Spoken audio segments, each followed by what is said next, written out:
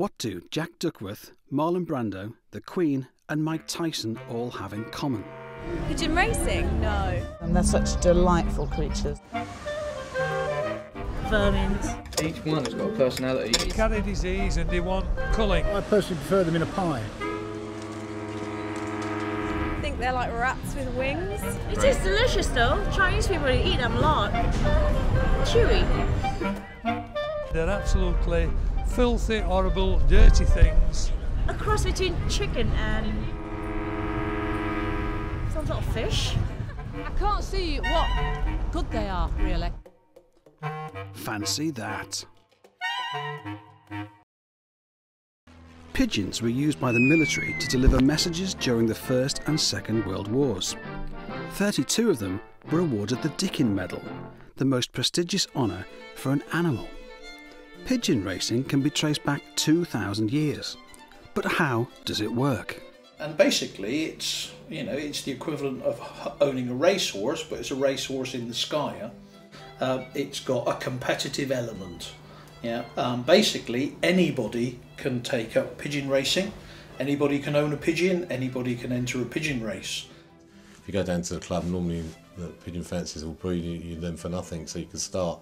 But there's different levels in the sport, like any sport. The same as Man United at the top of the league, and then the real expensive pigeons now are really expensive. I mean, there's one sold for $250,000 last week, but you can have great fun with not needing to spend that kind of money. You can compete whether you have 1 pigeon or 100 pigeons, and you can win major prizes, and you can go from being a relative novice in pigeon racing to becoming an expert in pigeon racing. It's about breeding and developing your own pigeons. Yeah, well, I mean, what actually happens is on the Sputniks out there, they have electronic pads, and when you go to the race, they have clip rings on them, and you scan the ring, because if you scan like an item in Tesco's, and that goes into the clock and says it goes to the race, and you bring the clock part home, attach it to the pads, and then when the ETS ring comes over the pad, it scans what time the pigeon's clocked and the ring number, and that's how they know what time the pigeon came back from the race. And that's got to be a better thing for the birds as well, because in the past we've had race rubbers on them. You have to catch the bird, take the rubber off. Now, if a bird's flown 500 miles to come home to its mate and its nest, the last thing it wants you to do is go chasing it round. I think it's great because it keeps the wife happy, and I'm able to take her shopping, and I'm still able to race pigeons without having to sit in the back garden for a few hours. Great, everybody's happy. So, how do homing pigeons find their way back? No one knows the exact reason. It's a combination of 3 or 4 things: the sun, the Earth's magnetic field. One of the latest theories is to do with smell, a bit like salmon in rivers. So apparently the right nostril of a pigeon is super sensitive to smell. Just recently we've been working with the Natural History Unit of the BBC, and they fitted trackers to pigeons, and what they were trying to do was prove that pigeons follow natural landmarks like rivers and so on. And looking at one of the traces in a training race, these pigeons actually followed a motorway, and in the trace they actually went round the roundabout. Traditionally, pigeon fancying is a sport that is passed down from father to son. However, the sport is beginning to die out. Our members are getting older and older. It is difficult to get young people into the sport because of the intensity of the time you need to spend with birds. I think the main objective is really just to get people aware of the sport, get kids to interact with the pigeons. I have 2 girls, one's 17 and one 15. They hate them, I think. They don't like them at all. They show no interest whatsoever. So they've got better things to do than race pigeons. Our club used to be 26 members strong only about 4 or 5 years ago. In them 4 or 5 years we've gone from 26 members down to about 9. A majority of that is to do with the elderly members not being able to race because of their health, or even in some cases dying. It's sad but true. Sadly, for pigeon racing, it's not just the lack of interest from younger fanciers that is damaging the sport. Pigeon racing has many pressures. Some people don't like pigeon lofts being next door, and there have been instances of arson attacks and so on. But there is a tendency that if someone's really successful in pigeons, that you know, they can't be beaten. That there's some real bad people in the sport and sometimes burn the loft down. He was in a bit of a bad state, mate, wasn't he, when he come out the fire, shall we say? All his flight feathers had melted. Horrible, sooty stuff he was coughing up. So we put him in a cardboard box, nursed him back to health. Raced him last year and he got his second, didn't he? But there's also a big problem with Europeans, Romanians and people like that stealing them now. So they come around, they take the pigeons and then they sell them in Romania or whatever. And, you know, there's been a lot of attacks in Europe and a few in the UK now where people are stealing them. Probably the biggest pressure on pigeon racing at the moment is the growth of predator, raptor numbers, hawks especially. Hawk numbers have virtually doubled over the last 15 years. Some of the fanciers are leaving the sport because they're not able to train and fly their pigeons. If they let their pigeons out, they're attacked by sparrowhawks. The sparrowhawks kill the pigeons. And, you know, basically it's taking a lot of the kind of the fun and enjoyment out of the sport. So you don't get a hawk.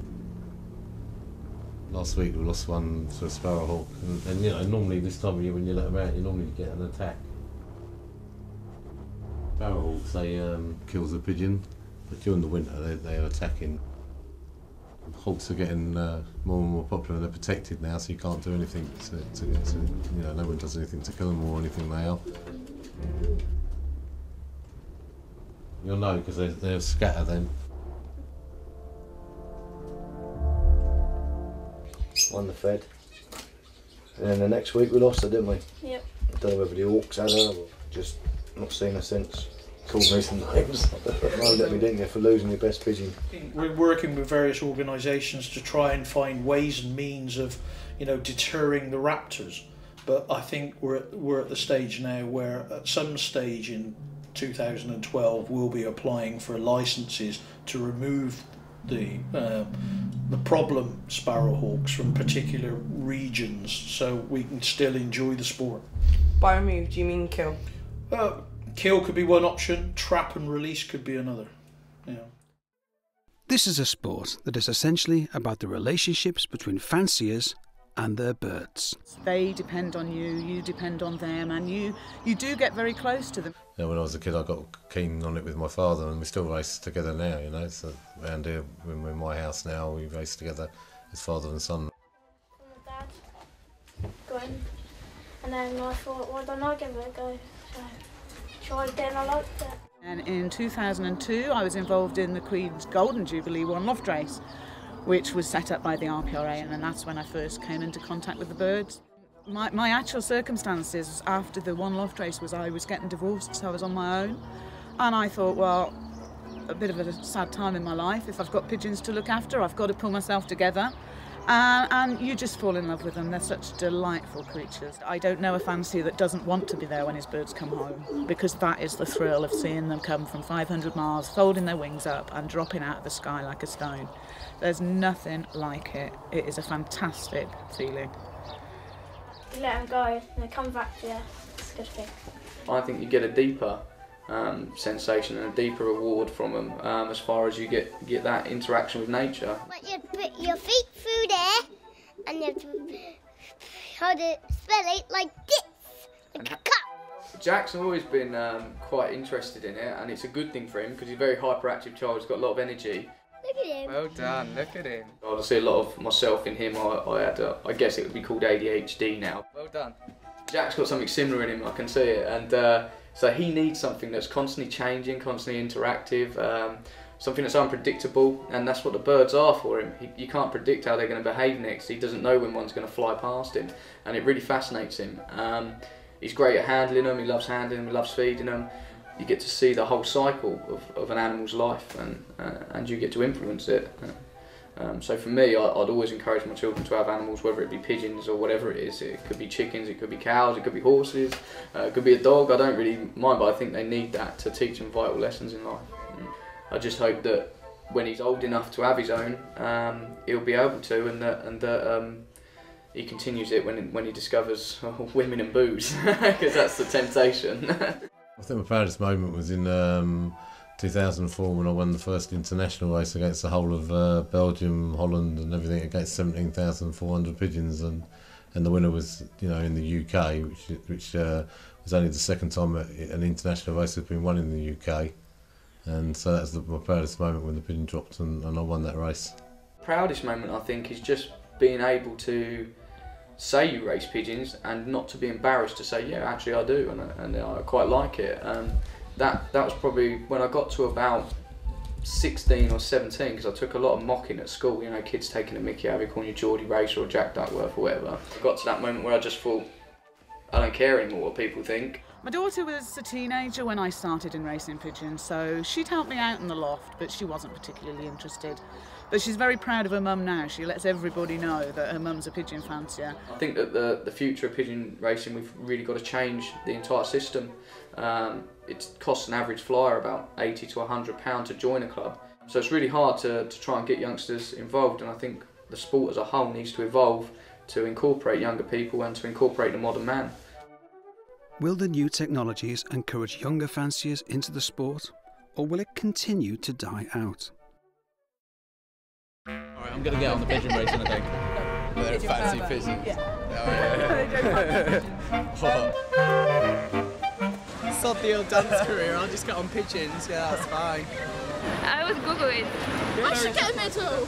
Pigeon racing all the way.